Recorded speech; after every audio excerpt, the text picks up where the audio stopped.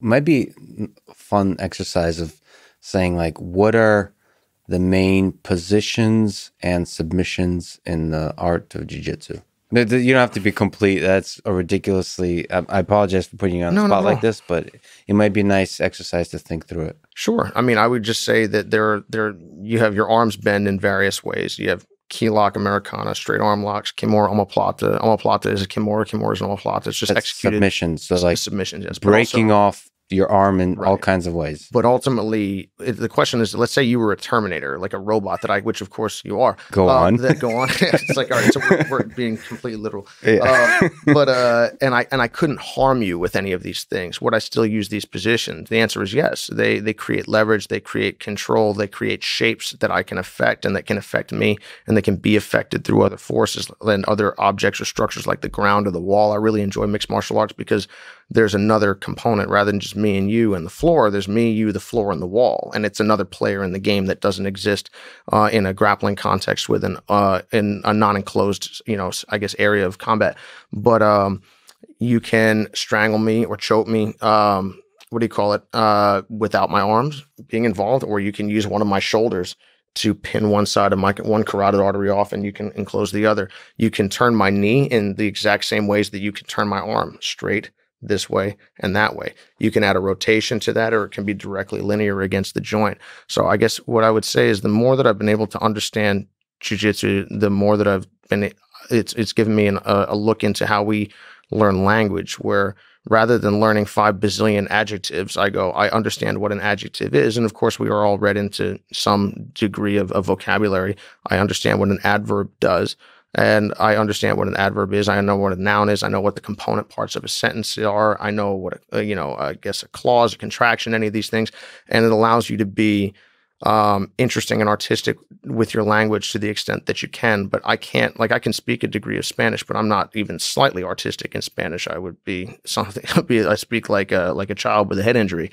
And anyway, but your basic understanding of the English language allows you to then be a student of Spanish. 100%, but I'm limited by my experience. I'm limited by my understanding of techniques. And I'm limited by my understanding, almost like, let's say techniques are like vocabulary. So even if I kind of sort of grasp the sentence structure and the thought process and the thought patterns of Spanish, which it's interesting because just even the orientation and the organization of a language, and I've thought about this a great deal, the way that I perceive the world is affected deeply by the language that I learned. Again, if I learned, I have no idea how the Chinese language structures, but I can only imagine that it would affect, it's like a different lens. We're all looking at the same thing, but I have a different set of sunglasses on than you do. That's very, very interesting. I'll use the Quran as an example. Apparently it's unbelievably poetic and in Arabic. It's still neat and was interesting reading in English, but I'm told by people that I trust that it just one doesn't bear a resemblance to the other. And I think that's a very interesting thing, that you may be able to say the same thing, but in a different way, in a more artistic way that may not translate on a one-for-one kind of fidelity. But the more that we're able to understand about how the body works, the more examples of the body working this way, the body working that way, the body working that way, the more that I'm able to eventually become an artist. But it has to be studied as a science first. And it does start with technique collection, vocabulary collection, the same way we learn in school, where you remember how to say quickly 17 different ways. And let's say I speak Spanish, I only know 3. So you might use an adjective like quickly in Spanish, but use one of the many, many options to describe that I don't understand. And now I sit there and go like, wait, what? I can't be artistic. I can't be as organic with the language as I'd like. So I believe that jiu-jitsu a lot of times starts with the acquisition of a lot of, hey, do this drill, this technique. Here's an Americana to an arm lock to a triangle. But the problem with that is oftentimes we get stuck in that phase. People eventually become move collectors or sequence collectors. And I notice this when I'm trying to do DVDs, or I guess like an instructional series now, or even teaching in class. I don't believe in that form of learning anymore. Not that it's not valuable, but I don't understand jiu-jitsu on that level anymore. So what I'm trying to do is get across the basic ideas to people and say, hey, you need to fill in the gaps with going to class all the time. You need to go, hey, learn this move, learn that technique, because otherwise I'm basically just throwing at you like 75 different words that you could use, but that hasn't really taught you how to speak a language. Whereas if you give me the language structure, you can fill in these pieces on your own and then eventually speak organically in Lex form, which will be ultimately unique to you, because otherwise you just end up being like a weird facsimile of whatever it is that I'm doing, for mostly the worst, I'd say. But Yeah, that's what people, I mean, people comment like, is this, especially people who haven't listened to me before, is this guy drunk or high? Does MIT really allow slow people to to be like, quotas. Quotas? Yeah. Like, what's wrong with him? Is he getting sleep? Are you okay? Does he need help? So that's similar with my jiu-jitsu. Is like, is this guy really, whatever rank I was throughout, I remember just like, is this guy really this rank? I just have a very kind of certain way of sitting and being slow and lazy looking, that there was ultimately the language that I had to discover. And it was it was a very liberating moment, I think, of probably a few years of getting my ass kicked, especially with open guard and butterfly, to where you really allow yourself to take in the entirety of the language and realize that that I'm different. I'm a unique.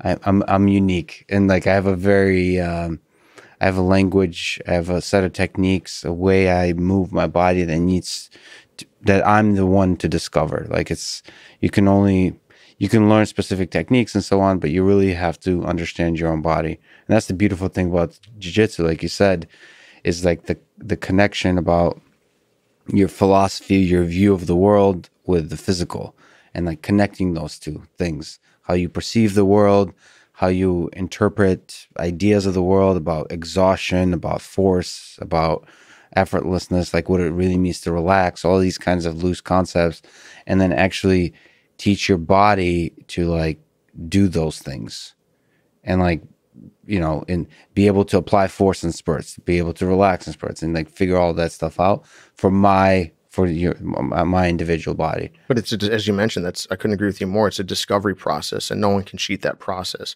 which is, at the same time, it's almost like, imagine I want to start writing books in second grade, unless maybe I'm like staggeringly brilliant, which I can only conceptualize someone being able to do that, but maybe a Mozart of the English language where you're out there doing it. But for most of us, we don't have enough knowledge, enough information, enough experience to be able to express ourselves. So we have to basically input, repeat, which is important, but it's the process, as you say, of going through that, of getting your ass kicked, of just like, well, that didn't work. Well, that didn't work. That felt right, but I don't know. Nobody else does that. I guess I don't believe in that. Versus eventually going, I don't know, I'll just try going my own way and see what happens. And now I'll get yelled at and people won't like me. And if it works, they'll say I got lucky. And if it doesn't work, they'll say I was dumb, but, which maybe all is right. But basically, you know, going through that iterative process that allows you to eventually find your self-expression and find your voice, so that you fight the same way that you speak, the same way that you write, the same way that you think, in a way that is uniquely you, that will also ultimately allow you to understand other people being uniquely them. Because even if you can only conceptualize, and I think about this a lot for society stuff, where I go, well, this is how I feel about this. But am I objectively right? Maybe about a couple things, but that's a small box that I have to be very, very careful about what I think is objective versus what's not. And I have to be open to the possibility that all the things that I think are objectively correct may or may not be. And that should allow me to have some degree of compassion or consideration for other people, both in their martial arts journey and in their journey, you know, as people, as human beings, because I understand that they're on we're all on a path. It's all an iterative process of eventual self-expression. But I think that's one of the things that we see having trouble when we see tribalism, which, I mean, racism expression of that, political affiliation expression of that, all of these things that can go in really uncomfortable directions. People are looking for, hey, where do I plant my feet over here? Where's the thing that I know is right? And we can all agree on the following.